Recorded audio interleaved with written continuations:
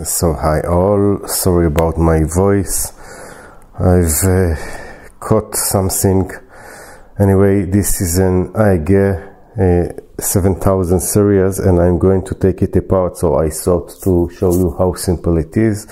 And the reason I'm doing it because I have bought a new one. I will show you in a minute, and I think that most of the parts are exactly the same. For example, the drawer here that catch all the water is exactly the same size, and also other parts looks exactly the same. So because this one was not be able to fix, or the compressor or the heat pump is non-function, so I will take apart some of the components inside and I will show you the new ones that I've bought, which is exactly the same, but not the 7000 series, but the 8000 series, and it is also not 8 kilogram, it is 9 kilogram. I will show you in a minute. So this is the new one, looks exactly the same, and this is why I'm going to take some of the parts. Okay, so in order to do it, you just need a Torx. This is Torx, I don't know the size, but I think that all the screws inside these dryers are exactly the same, so you can use the same for all of them. So if you watch carefully, you have one over here and one over the other side. So let's unscrew them. Very simple with a Bosch or Makita or any other automatic tool that will do the work for you. After you do it, what you have to do is just move it, pull it this way. There is another screw on the other side. This is why it is important to show you. So I will show you the screw on the other side. So you have here another one. So just after removing the other one, you can take the first part off. So let's do it. Okay, the screw fell. Anyway, now it can be take off.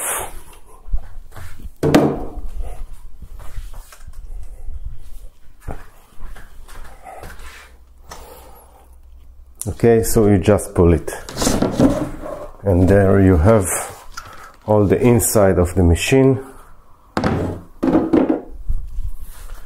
Okay, and probably a lot of dust over the years that it has been working. So I will now clean it a little and then we'll move on. Now the next thing that you want to take off is probably the side metal part that hide all the electronics and the heat pump. So in order to do it, you just have 2 screws on the top and few screws on the side. So we will start with the 2 screws on the top, and this is the same for the other side. So 2 screws, and by the way, all the screws are the same, so your screwdriver will be good enough for all of them. So now I will take all the side screws. So 1, 2, 3, and 4, and then you can take it up and remove this part as well. Okay, so now I will show you. We have here all the inside of the machine. Just a second. Okay, I will go over some of the parts. So we have here, just a second, we have here the heat pump, we have a capacitor, the startup of the compressor of the heat pump, and we have the main motor, and we have gears on both sides of the machine. And the same way you open the other side of the machine, so you have 2 screws on the top and 4 on the side, and then you can take the other part as well. I will do it. Okay, so on the rear cover, I think you need to take it off in order to remove the main drum here. So you have many screws around, so you have to take all of them around, and then you can remove this part off. And now it's all go off, and now we can see the main drum. Maybe we can remove it, I don't know, from the other side, but this is how it looks. Now you have all the electronics here. I will show you, so we can remove all the electronics is here. This is all the main board, so we can move all the board with all the wires, take them off. All the wires have clips, just remove, and then you can take this part as well.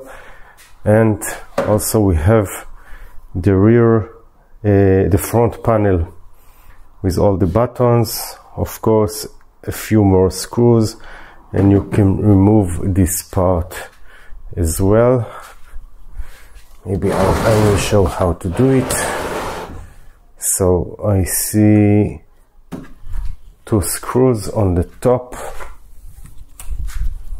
probably does some more. Let's see.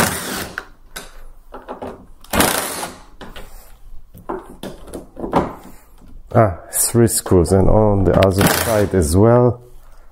And then now we have another screws here,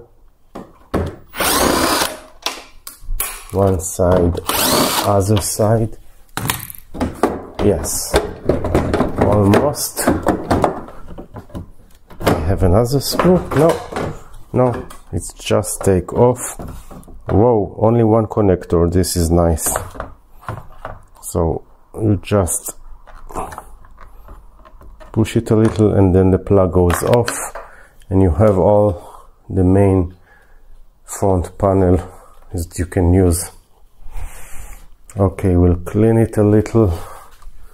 As you can see, a lot of dust over the years. No matter how you clean it, it will keep inside. Okay, 2 screws were catching the plastic of the main board or the main electronics. All the main electronics are generally some plugs that you can remove pretty easily. So maybe I will show, but you have also a cover of the electronics. This is the cover here.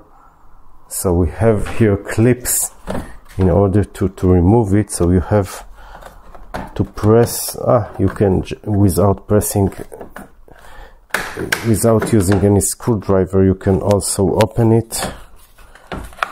Not very complicated, but it is better to use a screwdriver to open more easily. So here we have another plugs, so I can remove all the plugs just like this. You have, each plug have something to press or something how you need to remove it. This one just pull it, and also here there are some clips that are catching it, but with screwdriver you can easily remove the clips. and pull it up, and then on the other side we have the main power connector, and we have a ground. This is the earth, not the ground, the earth, and here how this goes, just like this. And we have few more earths. Maybe I can cut all the earth part, because it's pretty annoying. So I will use a cutter to cut the one wire that left, and then all the control is basically out.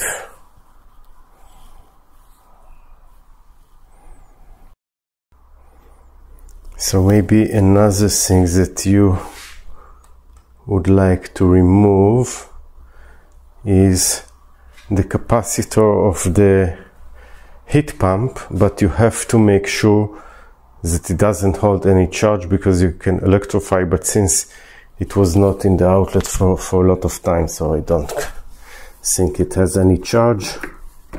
But it is very recommended to check it before taking it off. So I just remove the connector, and I'm not touching anyway. I'm doing a short just to be on the safe side. So we have now already the controller, and we have the front panel. I think this is the main thing that I want to keep. Maybe I will remove also the main motor here, and maybe the gears, and maybe the belt, and probably maybe the front door. I will also remove it because it's very simple. I think so. I think that you just have 2 screws and all this door is left out. I have never done it, so I don't really know.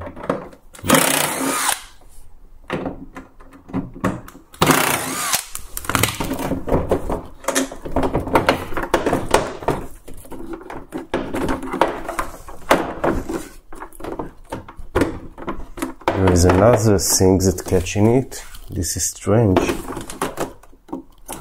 No. Just a pin maybe. So very simple. Now you have the rubber, and you have of course the filter, and probably you from the front you remove. Let's see, I'm just curious. What does this give me? Aha! This is a regular Phillips. This doesn't fit. Strange. All the screws are the same, and now they put Phillips.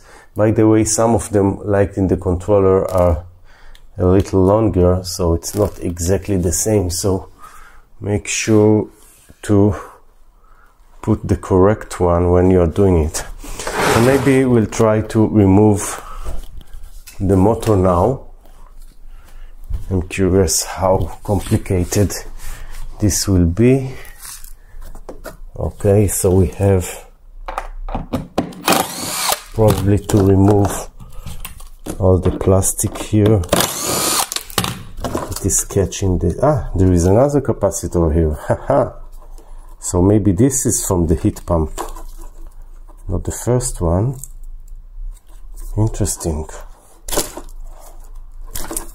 So 2 capacitors, different sides. So the first one was probably to the main motor.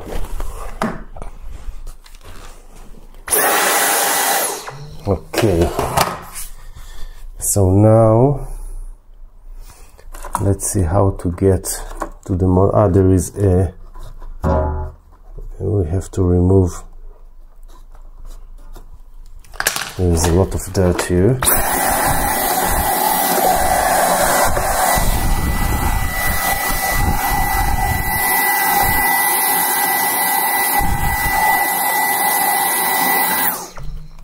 So we have a spring and belt, and probably the spring is catching the main belt. And probably you have to do it with few tools, maybe a plier, because it is a little difficult. Okay, so this is probably the tension of this belt that spin all the part here. So I will have to use a plier in order to remove this part, and in the meantime the connector from the motor is just one. We have more wires on the other side. Okay, later I will look at this. Maybe we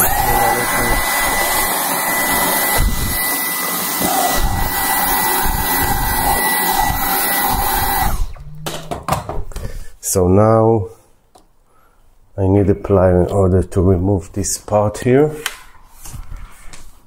It will be easier, so let's see what I can do about it. Okay, so I have now a plier. Let's see how to do it.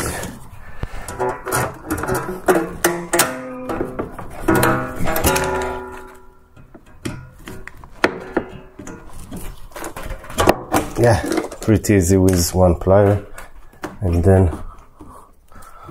all this motor is catch. I see here we have few screws, and then we have the belt that now I can remove it easily. Yeah, so this is just a tension for the belt, and now the motor. Again, Phillips screws. All the screws are regular, but I don't have a Phillips, so I will bring now a Phillips.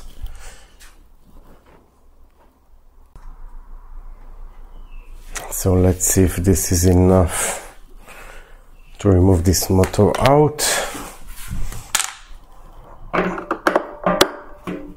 So it's a little tricky. So I brought also this one, which of course doesn't fit, and this doesn't fit also. So I will have to bring some additional screwdrivers. So I found something. Hopefully this one will be good enough. Yes, it does.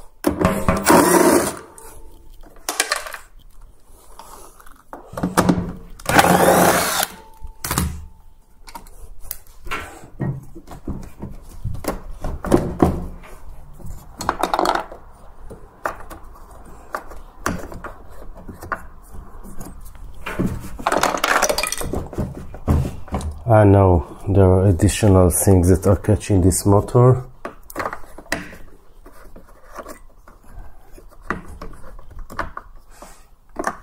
I think I know what. On the other side I have to remove this part. This one. Now I'm not sure how to do it. This part. Just one screw.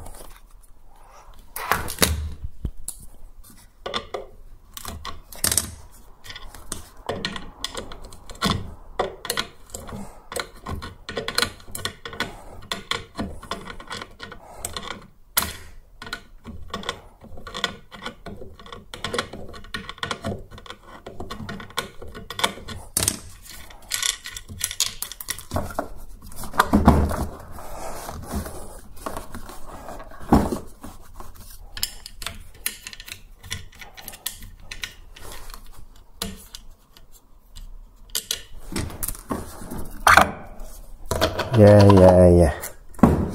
And then, whoa, it's pretty complicated to take this motor out, because we have here a big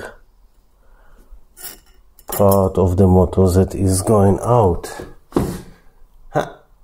so it's not very easy to take this motor out. I think I will need to remove everything in order to get the motor out, because all the heat pump on the other side is blocking the area, or I can remove all the back panel and then it will be easily removed out. Okay, so I will do from the rear side. So I have now actually to remove many screws here.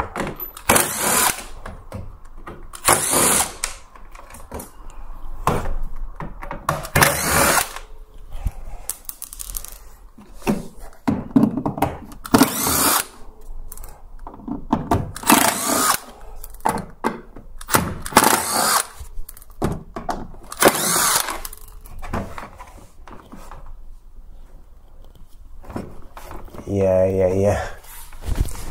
This is the only way to do it, probably.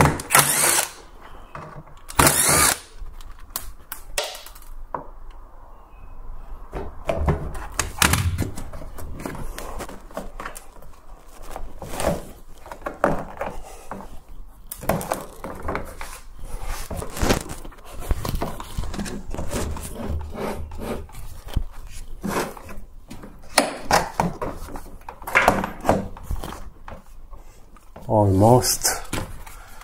There are always additional screws that you have to find, all of them.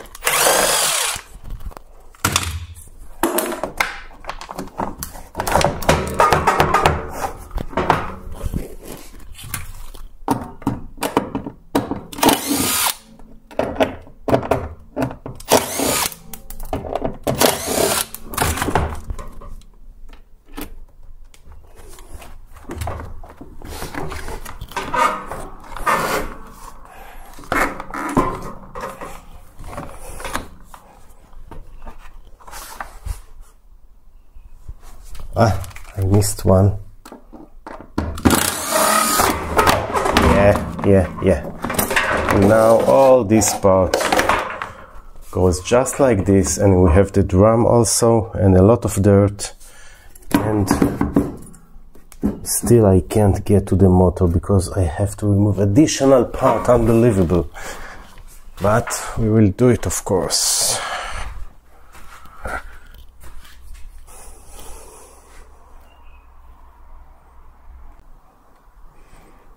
So it's amazing how difficult it was to get everything out, and hopefully, now I will get to the motor and there are still water inside, but this is what I want to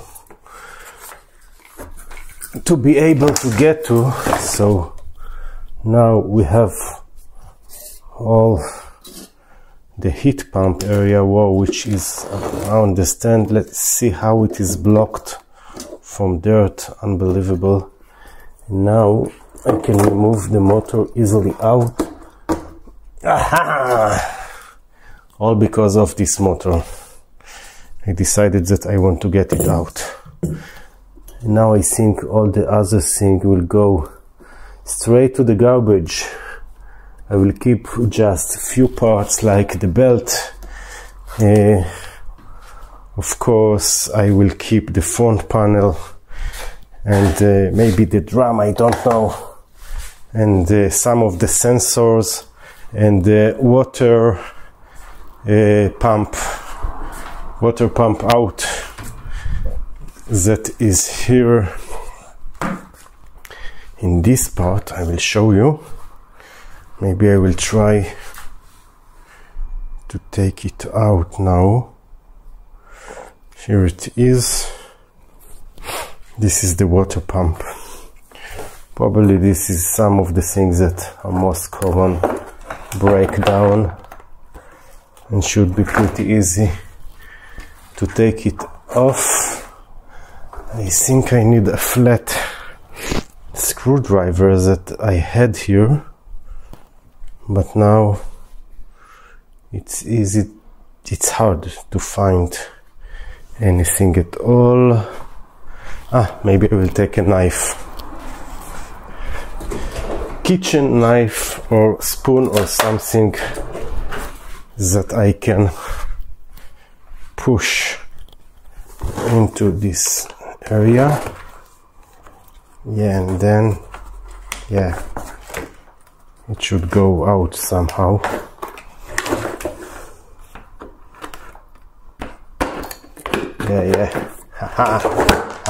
We have another pump.